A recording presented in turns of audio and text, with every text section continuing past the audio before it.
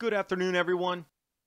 Thousands and thousands of geese are descending upon the UK months earlier than usual, as well as about 15 other bird species are completely off their migration pattern. Winter will repeat 1962 and 63. This is what it was like in the UK. 1947 also a repeat possible. Chilliest summer in Finland in 50 years. Coldest summer since 1992 in Iceland. University of Washington tries to explain the pause in global warming by that heat being diverted to 2,000 meters in depth. Let's take a look at the temperature at 2,000 meters. It's all declining. Surface temperature map globally on our oceans. Colder around Iceland as well. It's so cold, in fact, that there have been no cod caught this year, and a plethora of early warnings for the UK based on plunging ocean temperatures.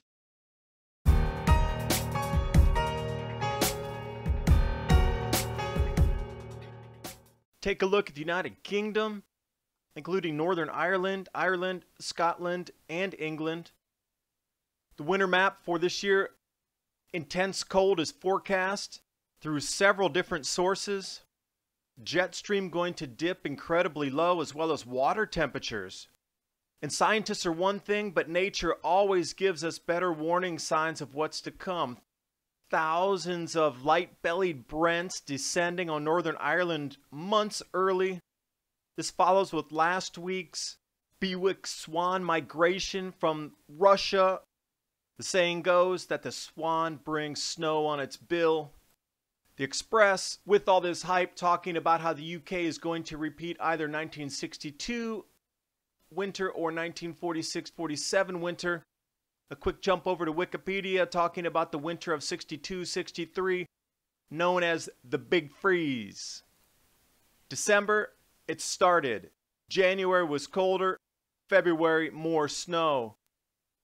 But it was incredibly foggy in the months prior to winter.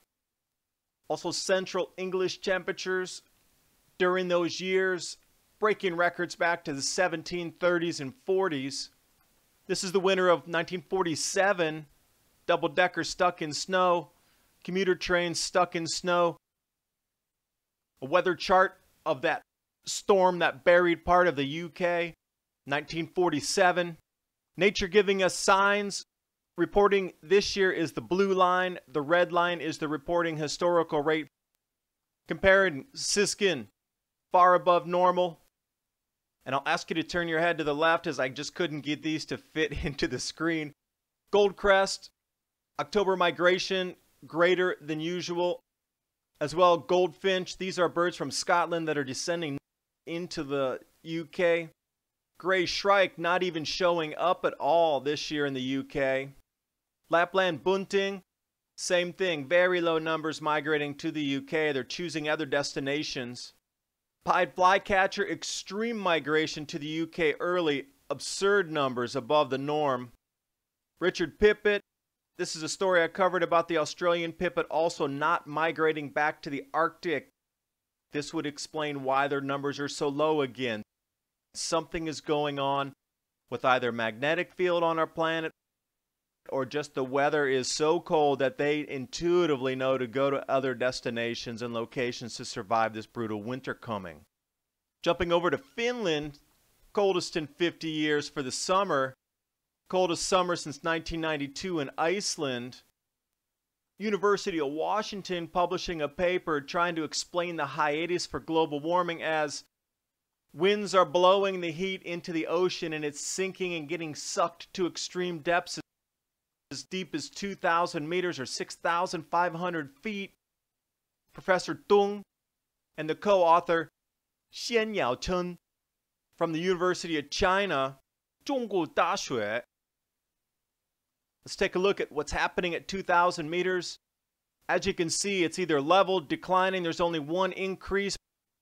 That temperature is 12.24 degrees rising to 12.32 degrees. That's not even 1/10 of a degree rise. And they're trying to explain that all this supposed heat that's going to make the temperature of the entire globe rise 4 to 7 degrees in the next few years has suddenly changed the ocean at 2,000 meters depth, 1/10 of a degree. And that was only from 55 to 65 degrees north latitude. I dissected a couple other charts here. From Climate for You, you can take a look at the ocean temperatures at depth and latitude and longitude. Jumping over to Greenland, taking a look at the current sea surface temperatures from October 17th. Focus specifically around Iceland. That's where it's getting really cold right now. NASA Earth Observatory, August 2002. I would like you to focus up in the northern hemisphere at the Arctic. Notice the color change getting cooler around Greenland specifically, and the ice cover increasing between there and August of 2015. 2002, 2015. Cooling. Iceland, Reykjavik, the currents do flow from north down to south. And another study verifies the same cooling trend happening across the northern oceans in the cool blob. Ocean off Iceland, unusually cold. No mackerel caught this year. Coming right on the heels of another report from the Discovery Channel. Plunging ocean temperatures in the Atlantic are behind the early UK winter warnings. It is going to be incredibly cold in the UK this year. Thanks for watching. Hope you got something out of the video. Please remember to subscribe to my channel, Adapt 2030. Pass this to your friends in the UK and across Europe and let them see what's going to happen in